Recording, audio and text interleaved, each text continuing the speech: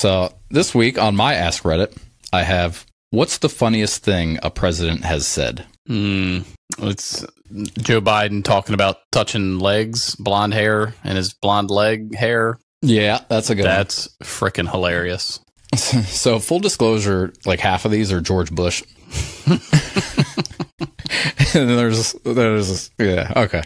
So the first one is George Bush said, "I do not like broccoli, and I haven't liked it since I was a little kid, and my mother made me eat it. And I'm president of the United States, and I'm not going to eat any more broccoli." That, without any context, is hilarious. I'm not going to do it. The next one is Trump on Hurricane Florence. This is a tough hurricane, one of the wettest we've ever seen from the standpoint of water.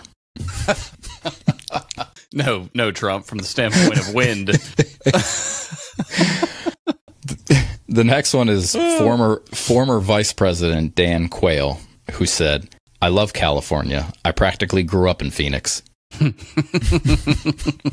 How does someone like say that and get where they got? Like, I couldn't tell you. Jesus. Another Trump one I've got is, "I've never seen a thin person drinking Diet Coke."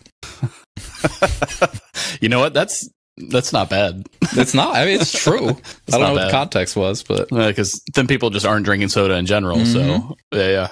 The next one I have is from Jimmy Carter. "Terrorists never stop thinking of ways to harm Americans, and neither do we." All right, Jimmy. Well, should have thought that one through a little more. Yeah, I'm not entirely sure what he was going for there. We never stop thinking about harming terrorists.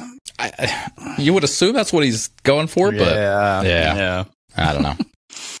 The next one I've got is Truman. "My choice early in life was either to be a piano player in a whorehouse or a politician. And to tell you the truth, there's hardly any difference." Wow.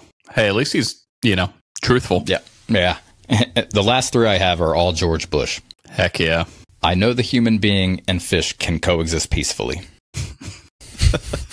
And these are all George W., right? Not George Sr.? Yes. Okay. Yeah, no, these are W. Okay. The next one is, "I couldn't imagine someone like Osama bin Laden understanding the joy of Hanukkah." Why would... I don't care what the question was. What a terrible answer. And this, like, 40% of the responses were this one. "I call upon all nations to do everything they can to stop these terrorist killers. Thank you. Now watch this drive."